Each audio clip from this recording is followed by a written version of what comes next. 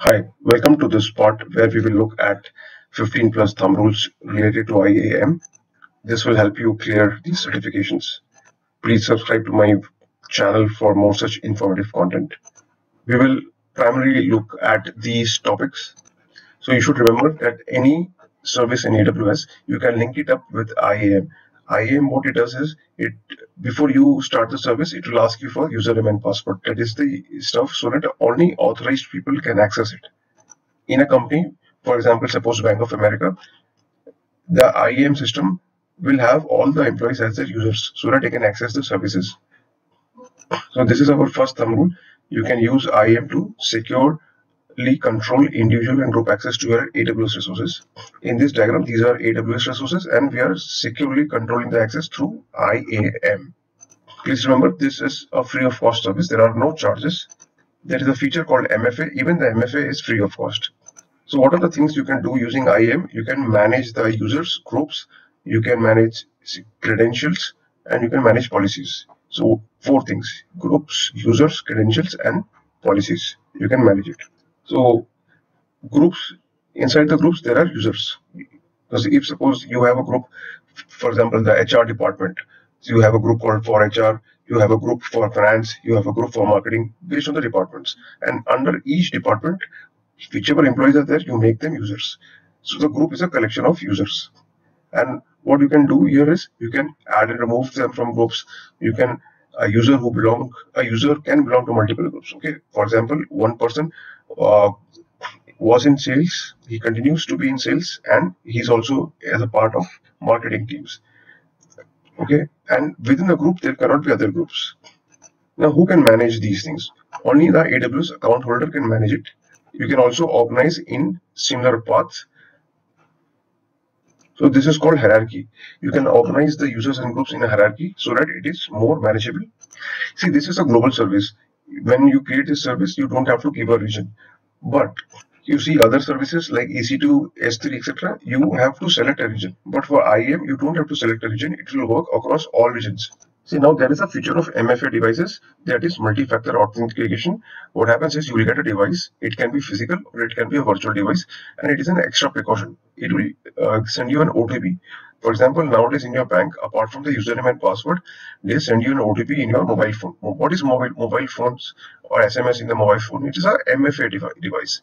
It's a multi-factor authentication device. See, these whatever keys and certificates that are being generated inside IAM, you will have to rotate it at a certain period of interval. How you can rotate it is using APIs, CLIs, and IAM consoles. Now you can set an initial password for the IAM users through the IAM console or the APIs.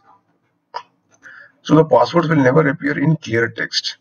In future, even if you try to fire the API commands, the password will not be returned. It is very important to set strong password policy. You can do that here, and you can also set a minimum length. You can set a password expiration, or you can prevent reusing the old passwords. Okay. In many websites, you see the first time you log in, it tells you this was your default password. Now you get an opportunity to change your password. You can do that here also. You can click that option. See, there is a concept called IAM rules. It is not associated with a specific user or group. So what it does is you can create entities and assign roles to these entities. This question, this thumb rule comes in the exam as well about temporary security credentials. What is it? So what it does is, there are you can set up a temporary credential for a specified duration of time with some very specific permissions. For example, you want S3 bucket to be only read by a contractor. You have a contractor working for you, so you give him or her a temporary credential so that they can only read from S3. They cannot write anything in S3. That is one thing. Or you can give access only to particular folders which do not have sensitive information. That you can do. These are also referred to as tokens.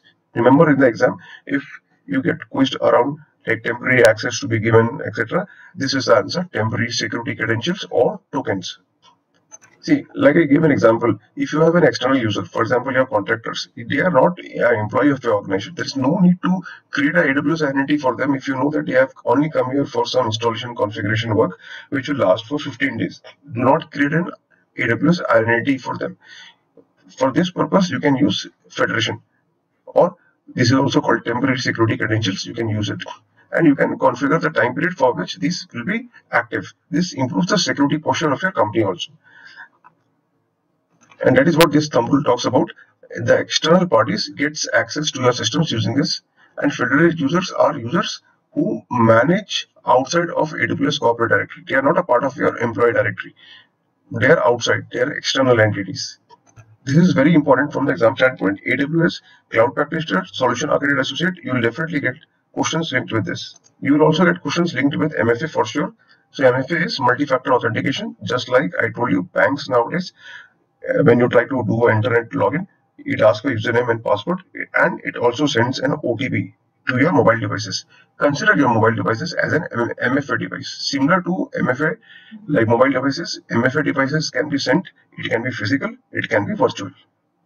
And the beauty is, there is no charge for MFA also. IAM is free, MFA is free. This was a short video. We have covered few thumb rules around IAM. Please subscribe to this channel if you want many more informative contents. This channel is totally dedicated to help you clear cloud certifications. Hence, please subscribe to my channel. This brings us to the end of this part. See you in the next part.